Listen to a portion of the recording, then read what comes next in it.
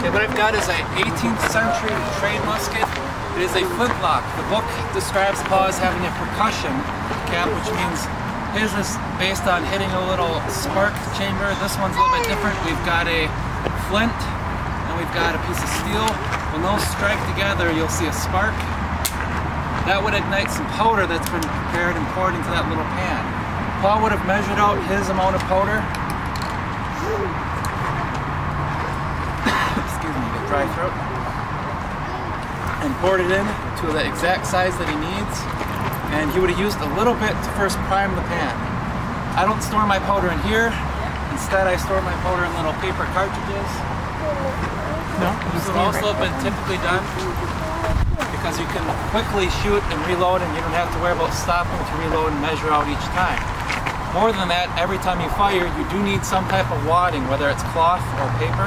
So I have the paper ready with this. I'm going to take a little bit of my powder and prime the pan.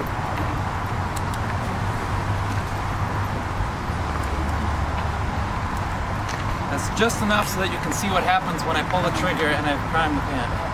You'll see a little bit of a flash. Okay, that flash is meant to then go through the tiny little pinhole into the barrel. If I fire this too much or too often, that sometimes that pinhole can clog and you get what is called a flash in the pan and nothing happens. Other cases are, it flashes, then a few seconds later it finally goes off. That's called a hang fire. It's a little bit dangerous because you maybe thought, okay, it's not going to go, you put your gun down and then it goes off. And then of course in other scenarios you just don't get a spark and you have to adjust your flint, which is my biggest problem usually. Okay, so I'll take the rest of my powder now, use some of it to again reprime the pan. I'll lock that in place, and excuse me, it's only at half cock, so a safety's kind of on. I'm going to pour the rest of the powder down the barrel.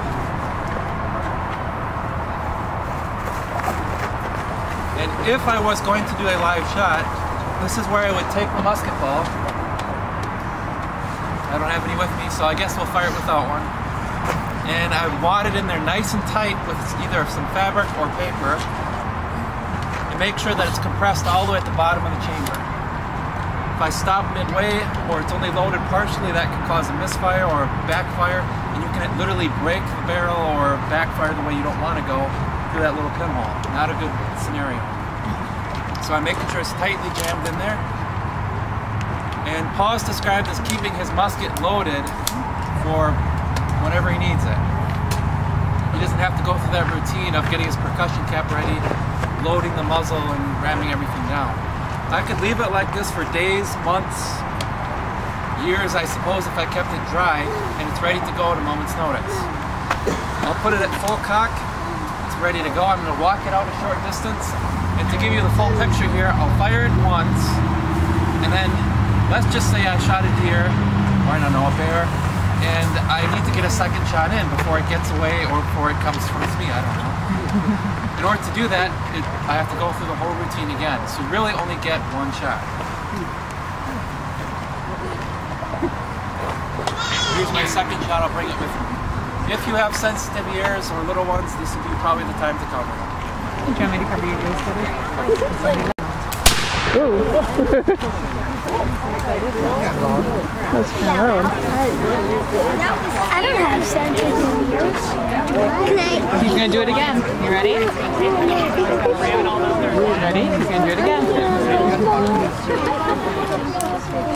So if he would have had to get a second shot out because of a bear, look at how long it takes for him to have to do that again. Mom.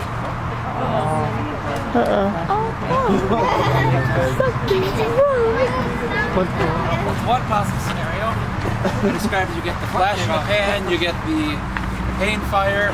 This was a scenario where the flint just came off and there's no way I could get a spark. So pointing it that way, I'm going to typically throw the flint back on. I like to think of it as deer's long gone. I know this. No, that's not that hard. You are just so close. Yeah, I didn't know that.